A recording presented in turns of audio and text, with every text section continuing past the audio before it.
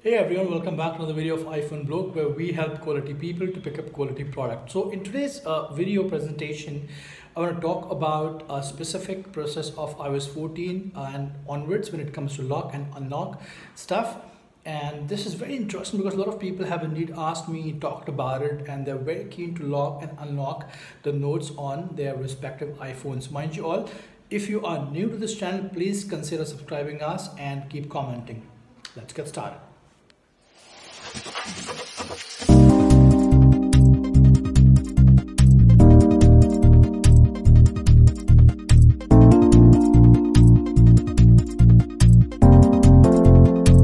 Right, so let's get started, guys, and this is in context to so-called iOS 14.3 lock and unlock notes procedure. I have been getting a lot of requests lately from a lot of people, so I thought of making a video on the same. Now, this is applicable for every single iPhone whichever has 14 onwards update, and it is applicable for older iPhones and newer iPhones as well. You just have to have update of iOS 14 and onwards.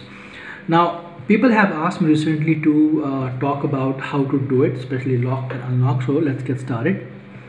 So the first thing first we need to do is we have to go to a process called notes.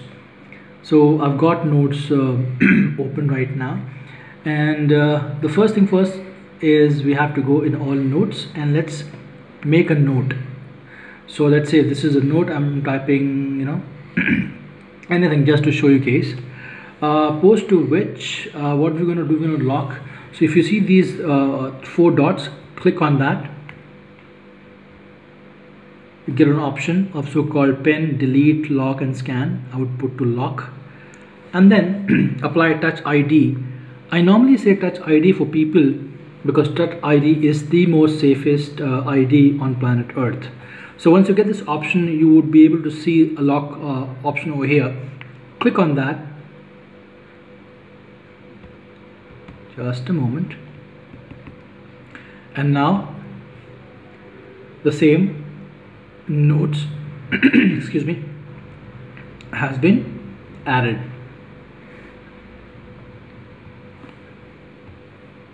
Right, so let's say if I have to unlock and then again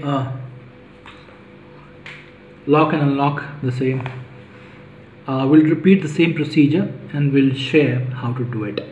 So I've just opened the same app, and now I have to go and click on view note to unlock it, and again apply my touch ID. It opens. Now the golden point of this thumb ID touchpad is the moment you open one, it will open all, in case if you've locked all your notes with the help of a thumb ID. So let's say I've opened the first one, and then I can see the second and the third all gets open. But how about if I lock one, will it lock all? Let's see.